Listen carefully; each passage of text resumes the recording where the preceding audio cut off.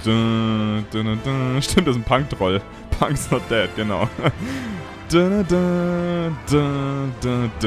Auch eine der geilsten Musiken von jedenfalls. Von Herr der Ringe, die Brücke von Khazad-dûm. Richtig geiles Lied. Ah, und hier ist richtig viel versteckt auf jeden Fall.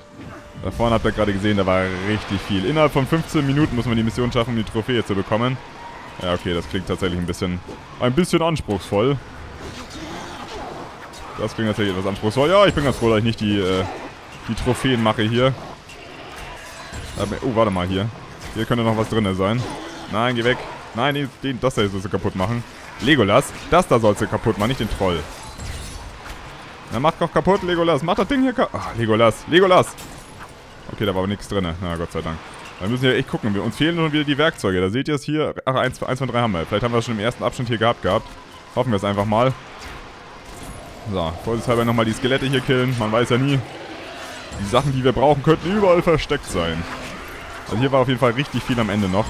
Das ist schon mal gut zu wissen. So, hier nochmal die Kollegen hier erledigen. Gleich sind wir wahre Abenteurer geworden. Die Gegenstände kommen erst nach dem Schild. Ah, das ist beruhigend.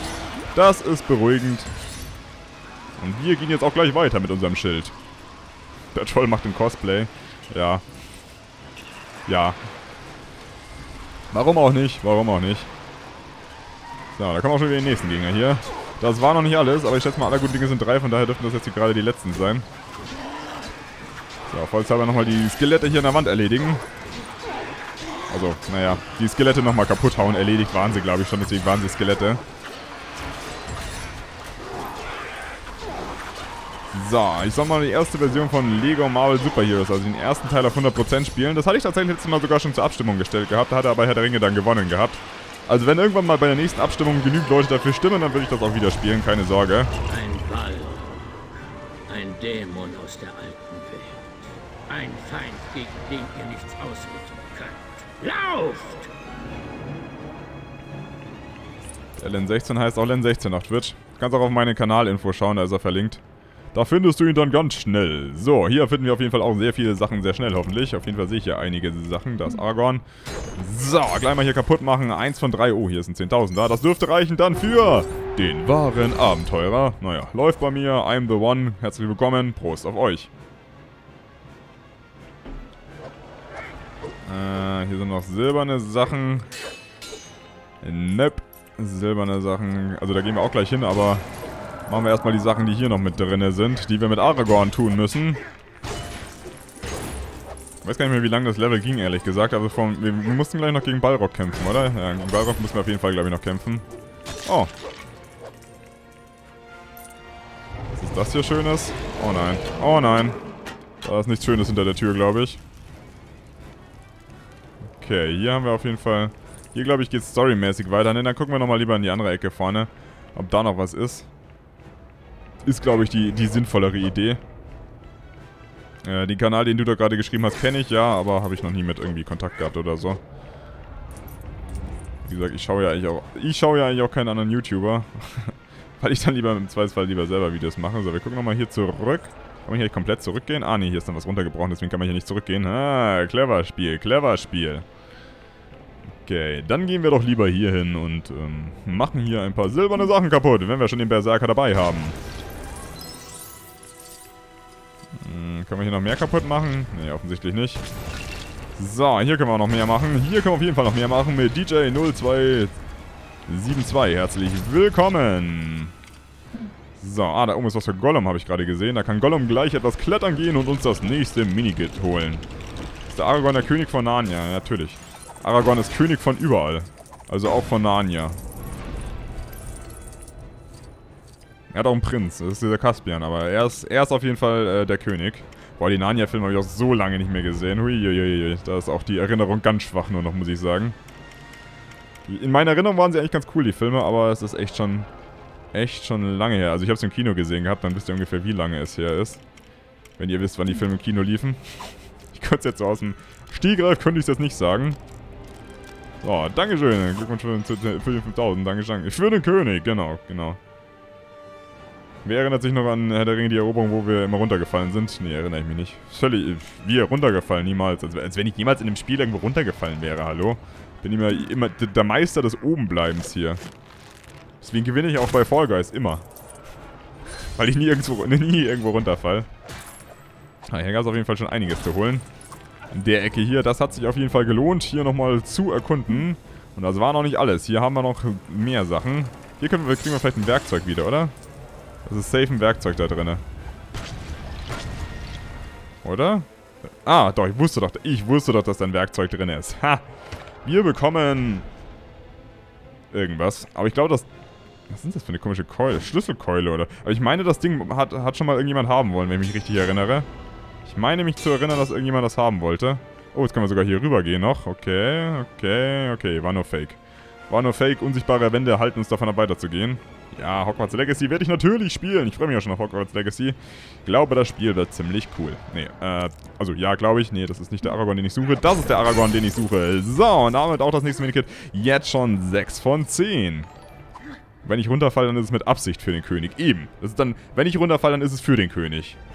Not nice. Herzlich willkommen. Ich finde es trotzdem nice, dass du hier mit dabei bist. Als Follower herzlich willkommen. Republic Heroes? Ne, da sind wir auch nie runtergefallen. Ich weiß gar nicht, was du meinst. Am Anfang von Republic Heroes meinst du? Ganz speziell am Anfang so. Diese Szene, wo man auf die Steps springen musste, meinst du? Ne, da sind wir ganz sicher nicht runtergefallen. Nein. So. Wurfarm, herzlich willkommen als Prime-Drabonent hier auf meinem Kanal. Vielen Dank dafür. Das sind nicht die Druiden, die wir suchen. Ich sehe hier keine Druiden, ich suche auch gerade keine Druiden. Was? So, hier brauchen wir einen Eimer, um das Feuer zu löschen, um um diese Tür da oben weiter zu betätigen. Ne, beim Weihnachtsmannspiel bin ich nie runtergefallen. Welches Weihnachtsmannspiel überhaupt? Ich erinnere mich an gar nichts. Auch nicht an Santa Claus in Trouble. Und auch nicht an Santa Claus in Trouble 2 again. Niemals würde ich mich an sowas erinnern. Niemals. Warte mal, nee, wir haben ja sogar einen Eimer. Wo ist unser Wikinger? Die Step-Szene war im Kanaltrailer. Welcher Kanaltrailer? Ich weiß nicht, wovon ihr sprecht. Das ist mir alles völlig unbekannt. Wir holen uns jetzt erst nochmal ein bisschen Wasser hier. So, läuft bei uns. Oder soll das Ding da rein? Ah, muss es immer von einer speziellen Ecke, aus einem speziellen Winkel muss man es immer da rein tun. So, wir nehmen wieder Dumbledore den Weißen. Irgendwie ist es gerade lustig, das immer falsch zu sagen. Ich meine natürlich richtig zu sagen. Ja, nicht wegschieben. Hoch schweben sollst du es lassen. Hoch soll es schweben, einmal hoch. Mensch, Saruman. Mach doch einmal, was du sollst hier. B. Nein, nicht runterfallen lassen. Saruman der Ungeschickte heißt du ab sofort. Saruman, das Ding soll da dran. Oh, Saruman, jetzt stell dich mal nicht so an hier. Denen erst nochmal, alles klar, dann dehnen wir uns hier erst nochmal. Fun Fact, wusstet ihr, dass der Kampf gegen den Balrog die Naturgesetze ziemlich außer Kraft setzt? Erstens müssen Balrogs Peitsche mindestens 706 Meter lang sein. Die Erdgeschwindigkeit der beiden, als sie die Schlucht herabstürzen, ist knapp 465 Kilometer pro Sekunde. Okay, wieder was gelernt. Wer kommt alles aus Österreich? Ich nicht. Aber schöne Grüße nach Österreich. Wenn ihr gerade aus Österreich zuschaut oder aus Österreich kommt. Nee. Saruman sagt einfach nein. Doch, jetzt sagt man... Ja, Saruman sagt ja. Den Gesangsmodus soll ich zu euch zurück. Ja, der Gesangsmodus kommt zurück. Beim nächsten Mal Mario Kart 8 mache ich den Gesangsmodus wieder an. Bei den normalen Let's Plays auf YouTube möchte ich ihn nicht haben, aber bei den Sachen, die nur auf Twitch laufen, also wie Mario Kart 8, da kommt der Gesangsmodus auf jeden Fall zurück. Okay, den können wir hier noch nicht nutzen. Dann, was heißt zurück? Ich habe den Gesangsmodus noch nie gehabt. Dann kommt der Gesangsmodus überhaupt zum ersten Mal hier. Ihr werdet dann schon sehen, was ihr euch damit eingebrockt habt. Glaubt mir, ihr werdet es mehr bereuen als ich. Glaubt mir. War ich schon mal in Norddeutschland? Ja, ich war schon mal in Norddeutschland. Ich war schon in Hamburg, war ich schon. Mein Vater kommt nämlich aus Hamburg. Deswegen war ich schon in Hamburg. So, sonst war ich aber leider noch nicht besonders viel in Norddeutschland. Ich bin eher in Süddeutschland meistens unterwegs. Weil München, wo ich ja wohne, auch in Süddeutschland liegt. Hier vorher aber nochmal die Sachen kaputt hauen. Aber diese Sachen, da ist eigentlich nie was versteckt. Das bringt eigentlich nur Stats. Und Stats brauchen wir tatsächlich momentan... also Stats brauchen wir auf jeden Fall, ja. Aber hier in dem Moment brauchen wir keine Stats. Also, ja, sagen wir einfach, wir brauchen... Vergesst es. Sagen wir einfach, wir brauchen Stats. So, einmal hin. War ich schon mal in der Elbphilharmonie? Nein, in der Elbphilharmonie war ich tatsächlich noch nicht, weil wo ich in Hamburg war, war sie leider noch nicht offen. Beziehungsweise da wurde sie noch gebaut. Ich war dafür der Miniaturwunderland da mit den Eisenbahnen. Das war eigentlich auch ganz cool.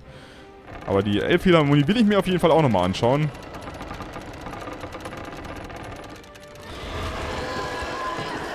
Was ist, wenn man den Gesangsmodus nicht will? Wir können hier mal bei Mario Kart 8 am Dienstag drinnen lassen und dann, machen wir eine Abstimmung danach auf YouTube, ob er drinnen bleiben soll. Ganz einfach. Nee, der Wortbahn bleibt nicht drin, da muss ich mich zu sehr konzentrieren. Den mag ich nicht. Der macht mir keinen Spaß. So, wir sind im nächsten Abschnitt angekommen.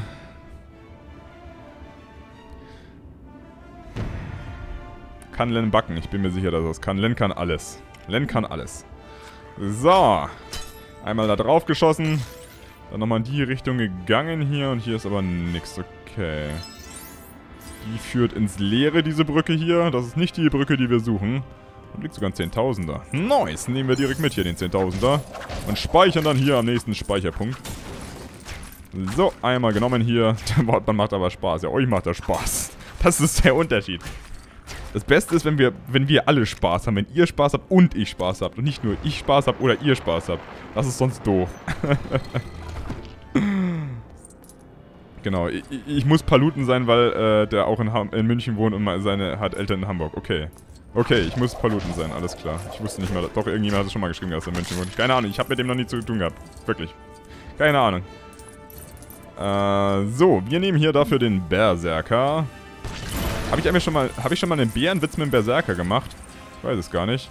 Wenn nicht, dann kommt irgendwann einer, wenn ihr es nicht erwartet. Oder mir einer einfällt.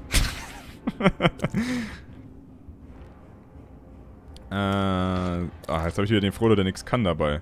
Wieso gibt ihr mir immer den Frodo, der nix kann da? Den brauche ich nicht, der kann nix. Ich brauche den Frodo, der was kann. Der Frodo kann nämlich richtig viel hier. Der kann sich sogar verstecken. Der Witz wird bestimmt bärenstark, ja, ich glaube auch. Wird garantiert bärenstark, der Berserker-Witz. Okay, da kommen wir so nicht ran. Was ist das für eine Orgel? Wo ist Davy Jones? Oh nein, das ist ein Rätsel, glaube ich. Oh nein, ich mag keine Rätsel. Ich wittere Rätsel. Len, bist du noch im Chat? Rette mich. Okay, wir haben zumindest das Ding da oben ein bisschen weiter nach unten geholt. Das ist ein Anfang gewesen. Da müssen wir irgendwie auch nochmal rüber. Können wir da nochmal drauf schießen? Okay, wir können zwar nochmal drauf... müssen wir die komplett nach oben schießen. Wahrscheinlich müssen wir dreimal... wir müssen dreimal drauf schießen. Sehr gut. Saruman soll ich wieder wählen, alles klar. Witzig, dass ihr das hier auch in dem Spiel wollt. Aber eigentlich ist es bei den Lego-Spielen eigentlich auch ganz cool. Jetzt nehmen wir aber mal einen anderen Saruman. Oder nee, das ist der Gandalf, gell? Boah, die sehen sich aber echt ähnlich. Also die sehen sich echt ähnlich. Dadurch... Ja gut, er hat einen grauen Bart, der Saruman. Daran kann es unterscheiden.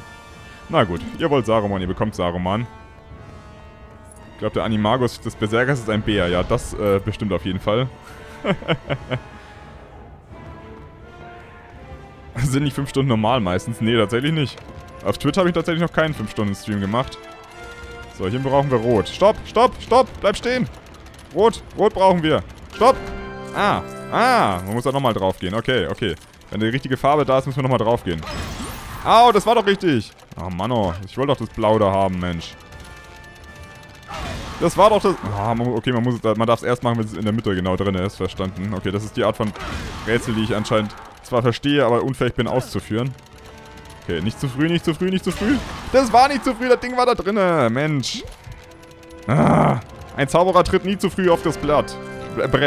Ebenso wenig zu früh. Er tritt genau dann drauf, wenn er es beabsichtigt. Und das war in dem Fall zu früh, vergesst es. So. Damit wäre auch diese Orgel gespielt. Den Stream darf ich vor 5 Stunden nicht beenden. Hatte ich auch nicht vor. Ach ne, das müssen wir sogar nochmal machen hier. Oh ne. Und das alles nur für ein Minikit wahrscheinlich. Ach komm, das hat sogar grün geleuchtet. Okay, wir müssen das später machen. So, später. Später war besser. Aua, da bin ich daneben gesprungen. Aber das ist auch wieder ein richtig nices Rätsel hier. Genau die Art. Es wird bestimmt noch eine dritte Runde geben. Der andere kann da draufstehen, ohne gestochen zu werden oder was. Nur ich darf das wieder nicht. Ja, nee, ist klar. Ist klar. Du hast gerade 3-mal zu früh gesagt. Nein, habe ich bestimmt nicht. Würde ich niemals machen. Okay. Jetzt haben wir grün, grün, rot haben wir. Wobei es eigentlich wurscht ist, was wir haben, weil wir das Egel immer angezeigt bekommen. Es ist fast so schlimm wie die Slot-Maschinen bei Super Mario Odyssey. Nur anders. Aber schlimm genauso. Mindestens genauso schlimm. Nein! Ah, jetzt ist es schneller geworden. Wieso wird er schneller? Das war perfekt in der Mitte. Was willst du eigentlich, Spiel? So, hier, bitte. Jetzt aber. Also, da drinnen muss jetzt hier aber auch, keine Ahnung. Ja, mehr als Minikit auf jeden Fall sein. Für diese Anstrengung, die wir hierfür unternommen haben. Slot Machine Action, ey. Glaubst ja nicht hier. So, 8 von 10 haben wir jetzt auch schon eingesammelt, aber das Problem ist, dass wir... Ah, den Plan haben wir sogar schon. Wir müssen unbedingt das letzte Werkzeug noch irgendwo finden. Irgendwo muss noch ein letztes Werkzeug versteckt sein. Das wäre wichtig zu finden. Ein Minikit ist gut, 2 sind besser und alle Minikits, das ist Business. Ja. This is Business! Oder? So ging doch Wolf of Wall Street, oder? Dann mal hier runter. Wenn der letzte Gegenstand im letzten Abschnitt ist, laut Chat.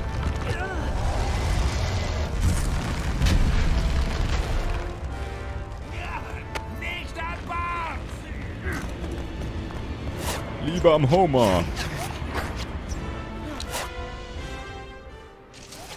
Und ist auf jeden Fall noch was versteckt und da ist noch was für Gimli. So, wir gehen erst nochmal... Da geht's... Ah, okay, da geht's bloß wieder da rein, alles klar. Ne, da wollen wir nicht hin. Dann schauen wir mal hier weiter runter. Da brauchen wir schon wieder einen Elben. Wie gut, dass wir einen Elben dabei... Haben wir das Minikit echt über... Wieso kann ich da nicht rüber? Haben wir das Minikit echt übersehen gehabt? Oh. Hä? Wie soll ich denn dann weitergehen? Ist das... Hä? Ah, da müssen wir den Zwerg werfen. Ah, wir müssen den Zwerg werfen. Okay. Dann machen wir mal wieder Zwergenweitwurf. Wo ist unser Lieblingszwerg? So viele andere Zwerge haben wir auch gar nicht dabei, deswegen ist die Auswahl... Ah doch, wir können mal... Oh, kann man den auch werfen? Das müssen wir jetzt mal ausprobieren. Können wir Gloin werfen? Ich glaube, wir können nämlich auch Gloin werfen. Ja, wir können mal einen anderen Zwerg werfen. Jawohl! Wir können auch einen anderen Zwerg werfen. So war das nicht gemeint mit dem Werfen. Ups. Ich konnte ihn aber gerade nicht anvisieren, den Punkt, wo ich ihn werfen kann, Mensch. Ich muss Gimli werfen, ich will aber Gloin werfen. Wieso kann ich nicht anvisieren mit Gloin? Ah, müssen wir halt den... Dann nehmen wir halt Gimli. Okay. So, kann der Zwerg den Zwerg werfen? Ne, das geht wieder nicht. Okay, dann probieren wir halt den Gimli zu werfen. Ne, geht auch nicht. Wieso kann ich den nicht anvisieren hier? Ich glaube, muss das echt Aragorn machen? Kann nur Aragorn den werfen? Und die anderen können ihn nur hochheben? Das kann doch nicht sein. Doch, das kann sein. Ah, man bekommt das Zieldingens, bekommt man nur mit ihm. Ah, okay.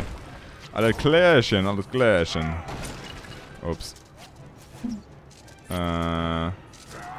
Wieso fall ich... Hä? Ich will da runter...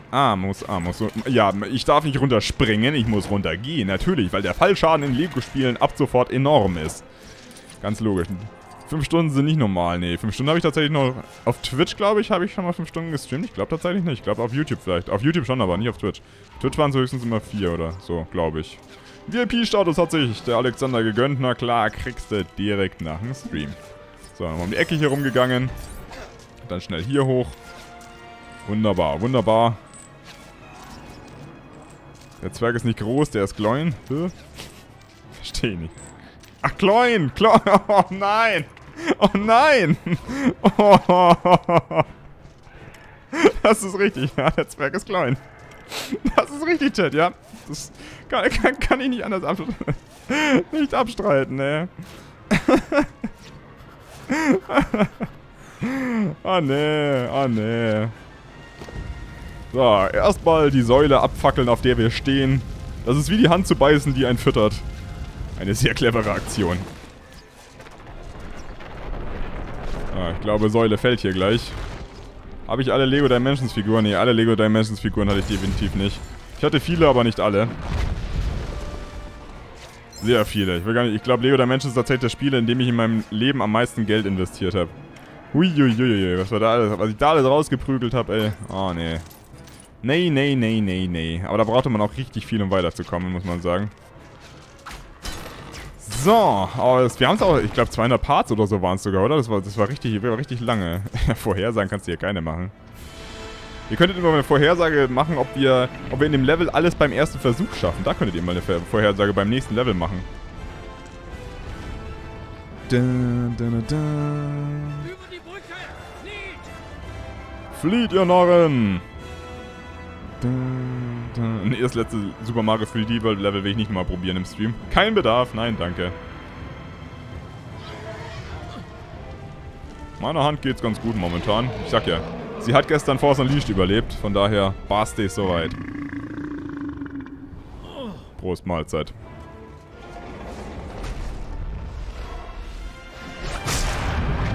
Du kannst nicht vorbei! 195 Parts hatte Lego Dimensions. Knapp daneben. Nun denn, stelle dich dem Dämonen. Tja, Gandalf. Gleich wirst du hinabstürzen in die unendlichen Tiefen der Minen von Moria. Gandalf! Flieht, ihr Narren! Nein! Ah, jetzt kommt diese Szene, wo man runterfällt und gegen ihn kämpft, oder? Ja, die Szene kommt jetzt. Ja. Die Szene ist jetzt hier am Start.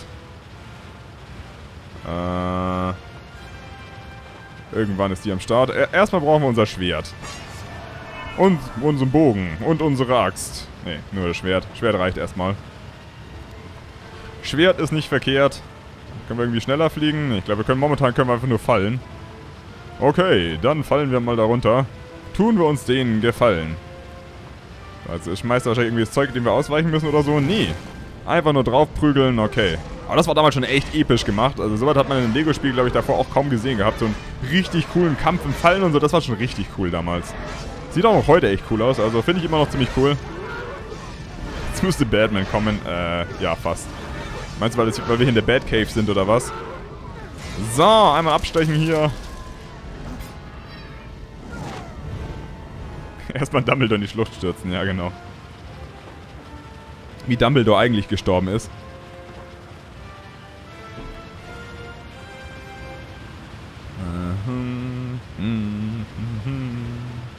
So, Schwert ist wieder am Start. Dann können wir hier auch gleich wieder runterfliegen zum Ballrock. Außer Fallen müssen wir hier eh nicht viel machen. Das ist eher so eine Szene, die schaut episch aus. Ist jetzt spielerisch nicht so anspruchsvoll, aber sie schaut cool aus. Und das ist ja auch mal was wert. Lego der Mensch ist die Anfangsszene. Stimmt, da hat man doch auch irgend sowas gespielt, oder? Ja. Ich erinnere mich ganz schwach. Darth Vader 111, herzlich willkommen auf jeden Fall. Schön, dass auch du mit dabei bist. Was halte ich von was? Von Snape? Boah, so sympathisch ist Snape nicht, aber am Ende versteht man zumindest, kann man zumindest sein Handeln nachvollziehen. Hat aber lange gedauert, bis man Snape wirklich verstanden hat. Und hat sich noch jemand die Nintendo-Freundesliste gegönnt. Auch diesen Platz auf der Freundesliste wirst du bekommen am Ende des Streams. Bis zur Unendlichkeit und noch viel weiter fallen wir hier runter, genau. Ist jetzt zwar ein bisschen Toy Story, aber kann man hier auch mal mit reinbringen, kein Problem. Warum fliegt das Schwert schneller als Gandalf? Tja, frag nicht. Frag einfach nicht. Frag einfach nicht. Es ist ein Film. Und das ist ein Lego-Spiel. Also wir spielen den Film nach in einem Lego-Spiel. Hast du noch weitere Physikfragen? Ich glaube, das ist nicht das Richtige. Man kann beschleunigen. Oh, man kann beschleunigen mit A. Haha. Aber es hat auch so Spaß gemacht. Man kann mit A beschleunigen, ja. Eigentlich logisch, dass man mit A beschleunigen kann. Das ist in den meisten Spielen so. Hätte ich mal testen sollen, dass es mit der Schultertaste auch geht. Oh, jetzt hau ihn mal hier. Mach den mal kaputt. So, war jetzt eh die dritte Runde. Ich glaube, jetzt haben wir es eh geschafft. Der ist schwerelos. Ich glaube nicht, dass er schwerelos ist. Er ist vielleicht völlig losgelöst von der Erde. Aber gleich werden wir ihn wieder ein bisschen erden. Oh, nicht uns hier anfeuern schon wieder hier. Lass das mal bitte. Ah, hau rein. Mach ihn kaputt. Mach ihn kaputt, Gandalf.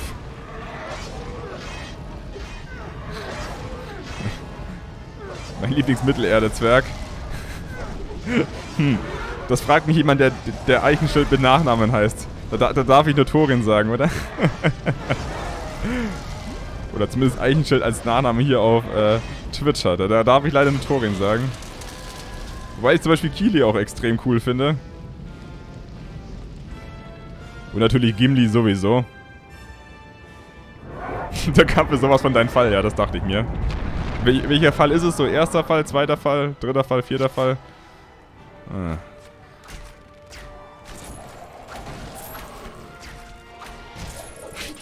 Ein Schwert ohne T ist schwer, das ist richtig. Aber die T-Witze müsst ihr für Len-Stream aufbewahren. Ja, schreibt uns mal den Len in den Stream, wenn er wieder streamt. Der freut sich. So, hier haben wir auf jeden Fall noch was drinne direkt. Oh, jetzt haben wir sogar den praktischen Frodo hier dabei. Sehr gut. Der kann uns das 10. Minikit holen. Jetzt fehlt uns nur noch ein Gegenstand. Okay, die werfen Zeug auf uns. Können wir hier noch irgendwas herziehen oder so? Können über die Gegner vielleicht ein bisschen herziehen, aber das, oder wir können runterfallen. Gehen wir mal hier rüber, aber ich glaube, hier ist nichts mehr. Ne, hier, die feuern uns zwar an, aber das hilft uns nicht weiter. Habe ich schon mal mit dem Gesicht gezeigt? Nein, habe ich nicht. Spring mal an dem Rad. Warum soll ich denn an dem Rad springen hier? Ich kann hier auch runterfallen. An dem Rad. Das ist gut, das Rad teuer, aber... Das bringt mir nichts da an dem... Ach, da oben dran kann ich mich vielleicht hängen, oder? Da oben... Ah! Oh, da... Oh, du bist der Beste. Du bist der Beste. Du bist der Beste. Du bist der Beste. So, da haben wir nämlich was hier hochgeholt. Und das ist tatsächlich das 10. Ding hier, wenn ich das richtig sehe. Nice. Danke, Simka. Das war sehr hilfreich. Das hätte ich sonst garantiert vergessen und dann hätte ich das ganze Level nochmal machen müssen. Oh, vielen Dank dafür. Vielen Dank dafür. Das war doch jetzt sehr hilfreich, muss ich sagen. So, ich glaube, damit dürften wir auch so ziemlich alles haben, oder? Ich glaube, wir haben fast alles. Ja, wir haben tatsächlich alles. Na komm, jetzt sind wir eh schon so weit hier im Level fortgeschritten. Jetzt machen wir das Level noch schnell zu Ende. Aber geil, wir haben alles bekommen. Danke, danke, danke, danke, danke. Wieder mal, das war wieder einer dieser Momente, wo du weißt, ja, es ist clever, das Spiel live zu spielen. Das war sehr clever. Dankeschön dafür. So, nochmal da oben drauf geschossen. Müssen wir da oben überhaupt drauf schießen oder müssen wir hier nur weiterlaufen geradeaus? Ja, wir müssen nur geradeaus weiterlaufen hier. Ah, hier war irgendwann auch mal ein Minikit. Aber nicht so schlimm, kriegen wir immerhin 2000 nochmal dafür. Und hier brauchen wir nochmal Gimli. Boah, dem anderen Ding, das hätte ich echt übersehen da unten. Only Nico ist im Prime Drabonent geworden. Herzlich willkommen. Aber warte mal, jetzt haben wir ja Gloin dabei. Jetzt müssen wir auch mal Gloin hier nehmen. Vielen Dank auf jeden Fall dafür. Und die Scherzen im Chat sind dir sicher. So. Rein ins Vergnügen. Oder besser gesagt, raus aus dem Vergnügen.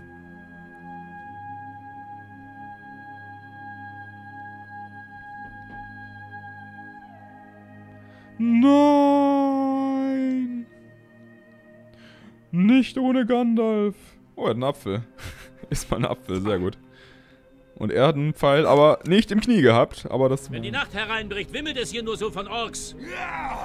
Wir sagen besser nicht, wo er den Pfeil hatte. Wir müssen die Wälder Lothloriens erreichen. Frodo!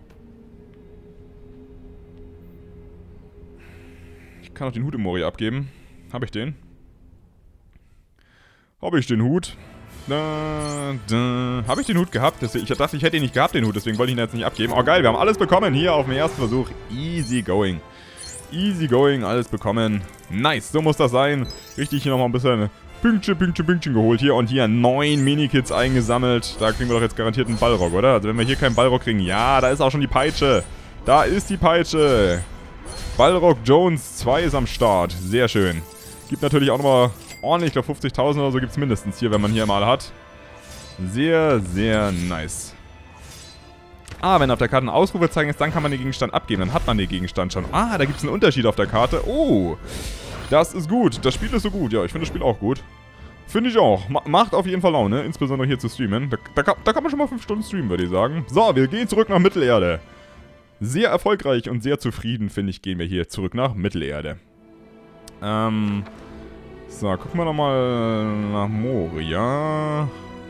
Dort herrscht schon lange kein Glanz und Gloria. Ach, tatsächlich, dann können wir das Ding ja echt abgeben. Perfekt. Aber das wusste ich. Das ist schon wieder... Das ist schon wieder hier top gewesen von euch. Kann ich nur sagen. Top, top, top, top. 4 Quests sollen hier sein? Wo sollen denn da 4 Quests sein in der Ecke? Nein, niemand wird hier verbrannt. Niemand wird hier verbrannt. Na, ich bin ja hier kein Drache gerade. Wenn ich einen Drachen spielen würde, dann müsst ihr euch vielleicht ein bisschen Acht nehmen. Gab es nicht mal sogar so... Ach nee, das DLC, das war bei Lego der Hobbit, oder? Wo man so einen Drachenskin haben konnte, glaube ich. Wenn ich mich ganz schwach erinnere, ich glaube, da gab es so einen DLC. Bei Hobbit habe ich nicht gespielt, glaube ich, damals. Aber... Also, Hobbit habe ich schon gespielt, auf 100%, aber... Mit dem Len 16, aber... Ich überlege gerade. Wunderbar. Danke. Ne, ich glaube nicht. Okay.